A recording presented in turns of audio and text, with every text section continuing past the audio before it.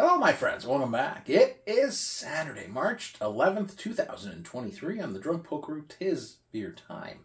So we kicked off Pokapalooza Quadrilogy. It's the fourth Pokapalooza. We did it in 16, 17, 18, and now in 2023. Back after a 3-year hiatus.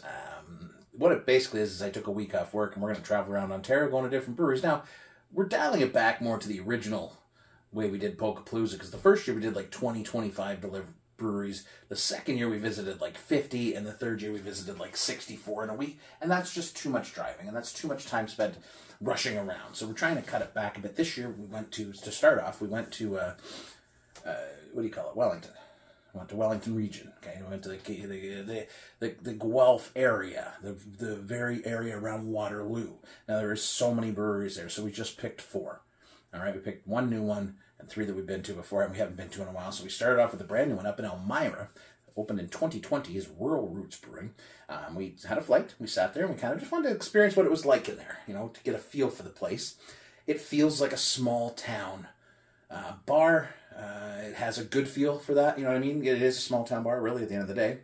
Food, music, lots of events happening. They opened in 2020, so they made it through all those pandemic shutdowns and somehow managed to keep their business going. So we tried a bunch of stuff. We bought some stuff home. Savendy Dippa. 77, Paul Coffee, as it were. Double IPA, 6.7%. They give you a little description of each beer in here, about the beer, and I like that, especially for people who don't know a lot about beer, or maybe for people who do. Like, I appreciate it. But we did enjoy it. They had a really good red ale, which I do pick up some, and I grab them for my good buddy Paulie G. We are counting down now. We are like, I don't know, 5 days away from 50. What beer do you drink on your 50th birthday? Do you make it a special beer? Do you just make it an everyday beer, your favorite beer? I really don't know. I have a plan in mind, but I'm not sure what I'm going to do.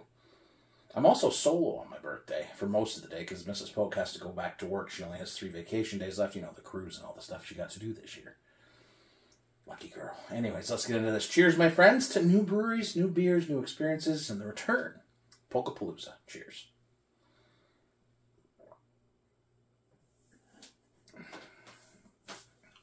So I did have a sampler of this at the brewery because I'm like a double IPA.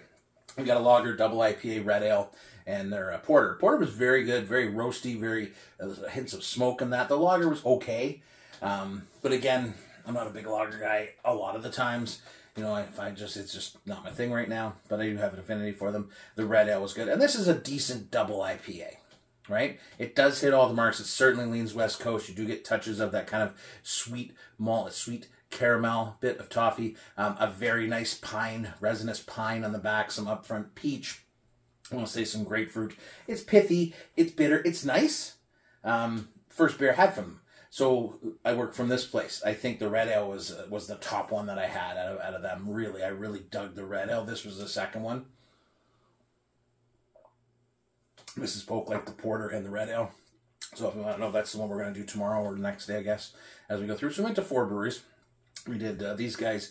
We did Block 3, which I haven't been to in a couple of years. We did Wellington, which is the very first brewery and the very first Pokapalooza in 2016. And we finished up with a quick stop at Royal City in Guelph, who were having their grand reopening. They expanded their tap room, and it was absolutely packed, so we didn't get to stay for a pint or a flight. But we did enjoy our time. The service was very good at Rural Roots. The staff there were engaging. They checked in on how you doing, you know, anything you want to know about the beer, about the place. We asked questions. Ms. Polk asked questions because I'm absorbing everything in my head. It's decent beer. I like it. It certainly fits a niche, and I think they have a lot of other styles that I want to try too. They got some old ales and a dunkel in that I want to get into because those are really going to show me some more stuff about them. But if you want to get like this is an old school West Coast IPA.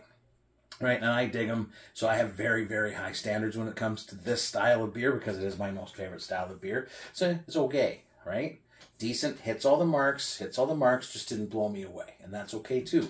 Not every beer is going to blow you away. Sometimes you're like, okay, it's good beer for the style. Like, it's okay. And that's all right. I dig it. But like I said, the red ale really had me intrigued. They're all right, though. As it warms up, it does become a little more smooth, which I kind of dig. So yeah, it's a complex thing, right? Like I'm trying to look for the positives and everything, and I'm not seeing any negatives. I'm just not seeing any wow, right? The bitterness is nice. It hits the marks. It's decent for the style. You go there, check it out. It's fun to go. You know what's fun to go to is these people have such pride in what they've done. and and you're still interacting with a small town, and small towns with these breweries really are keeping the industry going forward with them.